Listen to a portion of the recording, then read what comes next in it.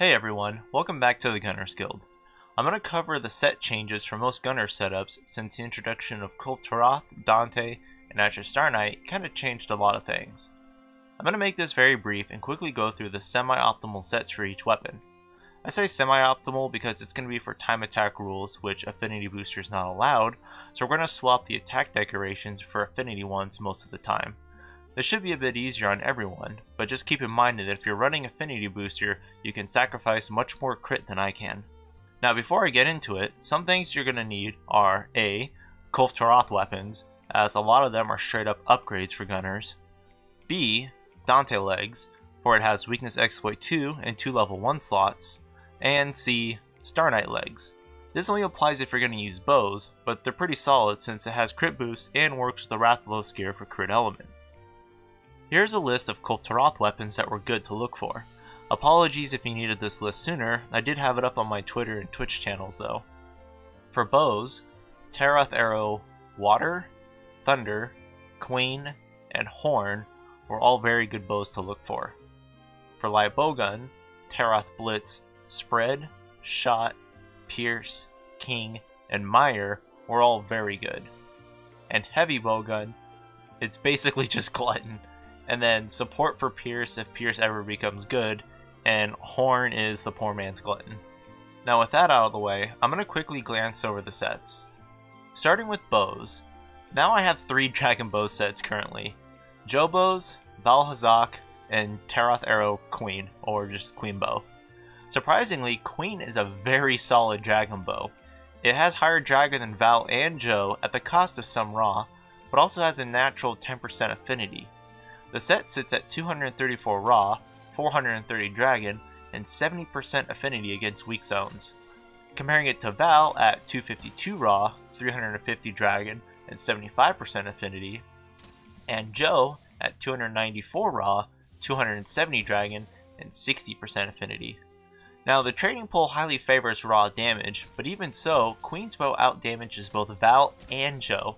It's just by 1 point. But that's going to be slightly higher against monsters that are weak to dragon, since raw hit zones aren't going to be as high as the pull.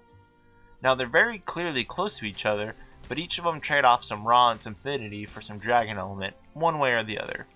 But keep an eye out for Queen, I think this is probably the go-to dragon bow now. Taroth Arrow Thunder is a straight up upgrade to Tobi Kadachi's bow. It has much higher raw and only sacrifices a little bit of affinity. Sitting at 246 raw, 460 thunder, and 73% affinity against weak zones, and still having power coats is nuts. This bow just shreds anything weak to thunder. Taroth Arrow Water is in the same boat, it's just a better Proud Bow. Not too much better, only about 8 to 10%, but it's still better.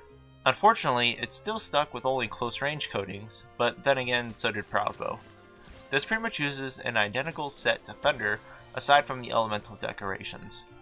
Legiana's bow got a slight upgrade with the Starknight leggings, and I also tried to compare it to the Taroth Arrow Horn bow, which had potential to be decent due to its obscene raw along with the hidden 300 ice, but unfortunately while it hits as hard as Legiana, that's against a training pool which again favors raw. That on top of it being 20 crit under Legiana and only having access to close range coats doesn't quite cut it. I don't think it'll compete with Legiana outside multi-monster hunts where 1 or 2 may be weak to ice and the others are not, but I included it specifically for that situation. Anjanath's bow got a little bit better as well thanks to the Dante boots. Since we can use the Wrath waste for the 2 pieces of Wrath gear, we can forego Starknight and get slightly more out of the Dante boots. This bow really didn't need to be stronger, but it is. Nothing else is special here. For light bowguns, basically everything got better. Taroth Blitz Mire is the upgraded Juria light bowgun, which still fires everything Juria did, but has more raw and affinity. No downsides here. At 95% affinity, this thing hits the pull for 25 damage per spread 2, or 125 damage per shot. With the magazine size of 5 and normal reload, it's pretty solid.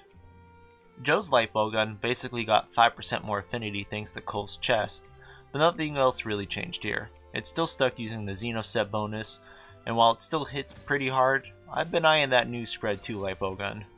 Taroth Blitz Shot is the new Rapid Fire Normal 2 light bowgun, easily surpassing Karma. Thankfully it can run non-elemental boosts on top of its great raw. You can throw on 3 close range mods, or 1 and 2 reload mods for fast reload normal too. It probably won't make much of a difference either way, but it's still an option. While normal 2 is still lacking in good power, this gun definitely puts it pretty close to spread 2 light bowguns, but still not quite as good as spread 3. Taroth Blitz, Pierce, Spread, and King are the new elemental light bowguns, and they're straight up upgrades to previous elemental light bowguns as well, except for King, which is the same as the Rathalos, except it's gold, so it's better. And they all have pretty much the exact same sets, except swapping out the elemental decorations. I opted to include MO Up and the Xeno set bonus, just for the lack of extra ammunition for elemental shots, but it may not be necessary if you can kill the monster within your MO limits already. Unfortunately, Elemental still doesn't have very many uses outside of Kulve, since the tick rate of Elemental makes it rarely pierce normal monsters. It works decently on Val, Nerg, Uragon, and Diablos though. For heavy bowguns, there were 2 really good options. The first being Taroth Assault Support, which is the Pierce heavy bowgun. It's a direct upgrade to Shadowcryst and a very solid gun. Unfortunately, Pierce itself is still pretty awful, but hold on to this in the event that Pierce gets a rework and becomes great, because this bowgun could become a monster. Speaking of monsters, the second heavy bowgun, Glutton, is a monster. This is by far the most overpowered and ridiculous weapon in the game. This thing is probably stronger than clusters, it's just gross. 8 spread 3 with recoil 1 is absolute madness. Those fortunate enough to get one should be ripping through anything and everything right now. I don't have one unfortunately, and the backup for that is the Horn, which is just an upgraded destruction fusillade. It has to run Xeno armor due to the magazine size of 4, which makes it nowhere near as reliable as Glutton, but it's still an upgrade to the previous spread 3 heavy bowguns. Alright, well that's all my updated sets. I'll post a link to the album in the comments and on my Twitter if anyone needs to look at them. I'm sure there's some other minor tweaks here and there for optimizations, but I'll get around to testing those when I get back into World. Anyways, thanks for watching guys, and I'll see you next time.